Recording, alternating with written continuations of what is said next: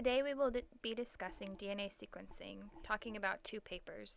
The first is a new method for sequencing DNA by Maxim and Gilbert.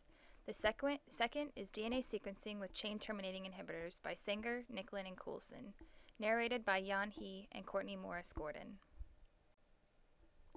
Several discoveries were made that made possible DNA sequencing. The first was in 1953 by Watson and Crick when they discovered the structure of DNA, which will be discussed in another topic in this series. In 1972, recombinant DNA technology was developed, which permitted the isolation of DNA fragments. In 1975, the first genome was sequenced of a bacteriophage using the plus-minus method. In 1977, Sanger and Gilbert published two independent methods for sequencing. They both received the Nobel Prize for this work in 1980. The base-specific cleavage method was the method discovered by the Gilbert group. It starts with a DNA molecule that is labeled at one end with radioactive P32. The DNA strand is then randomly cleaved by reactions that specifically fragment its sugar-phosphate backbone, only where certain bases have been chemically removed. Purines are methylated by dimethyl sulfate and at the base's glycidic bond. Methylated glycidic bond of adenine is less stable than guanine. Using an alkaline treatment, this releases adenine preferentially. When a gentle acid treatment is done, it releases guanine preferentially. Pyrimidines are attacked using hydrazine, which attacks across the C4 and C6 atoms to open the base's ring. High salt concentrations target cytosine preferentially. A similar reaction is performed at lower salt concentrations, which targets both pyrimidines. Redundant information gives more accuracy and allows for less misinterpretation in this method. In the Gilbert method, a fragment of DNA was isolated. The DNA fragment is labeled on both strands with radio-labeled P32. The strands were then separated by gel electrophoresis to get a slow and fast strand. The strands were then cut and cleaned from the gel to be used in the four reaction types specific for each base.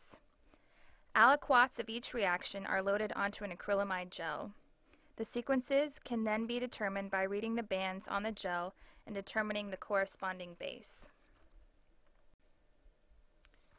Each column is specific for a base. A strong band in column 1 and a weak band in column 2 represent adenine. A strong band in column 2 with a weak band in column 1 represents guanine. A band in both columns 3 and 4 represent a cytosine. Lastly, a band only in column 4 represents thymine.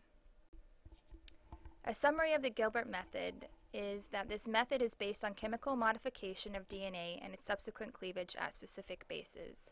The chemical sequencing method was published 2 years after the Sanger plus-minus method and rapidly became more popular.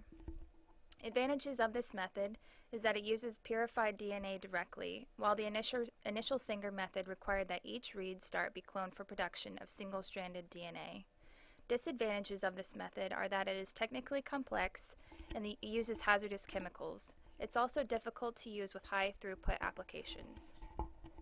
The classical chain termination method or Sanger method requires a single-stranded DNA template, a DNA primer, a DNA polymorphism, radioactively or fluorescently labeled nucleotide, and a modified nucleotide, which can terminate DNA strand elongation. The DNA sample is divided into 4 separate sequencing reactions containing all 4 of the standard deoxynucleotides and the DNA polymorphism. To each reaction is added only one of the 4 dideoxynucleotides, which are the chain-terminating nucleotides, lacking a 3-hydroxy group required for the formation of a phosphodiester bond between 2 nucleotides. Thus, terminating DNA strand is tensioned and resulting in DNA fragment of varying length.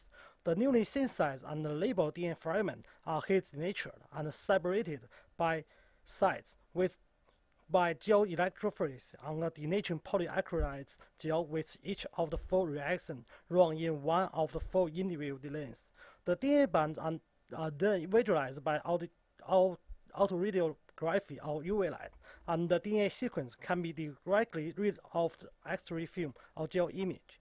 In the image on the right, the dark bands correspond to DNA fragment of different lengths. A dark band in a lane indicates a DNA fragment that is the result of chain termination after incorporation of a dideoxynucleotide. The relative projection of the different bands among the four lanes are then used to read DNA sequence from bottom to top.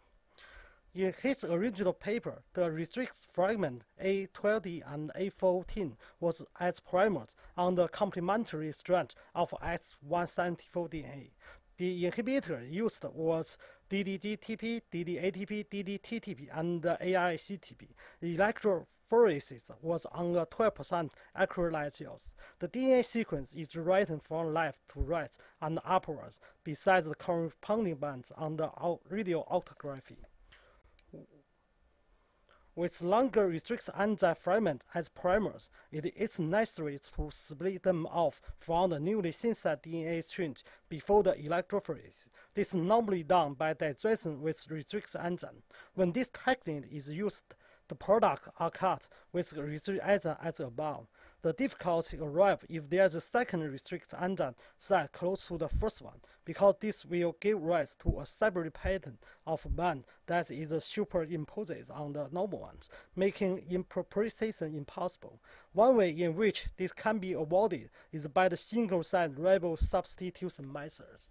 So the Sanger method, for the summary of Sanger method, when that method was first published, a sequence of about 15 to 20 base pairs from the primer site was possible.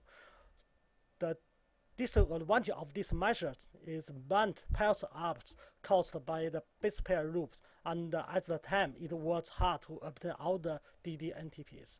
And the advantage of this method is requires no preliminary testing and use commercially available DNA polymerases and less artifacts bands than other methods. To conclude, over time the Sanger method became increasingly popular due to its broad applications and ease of use. The basic concepts of this method are now used in most current sequencing facilities, with fluorescent labels in the place of the previous radio labels.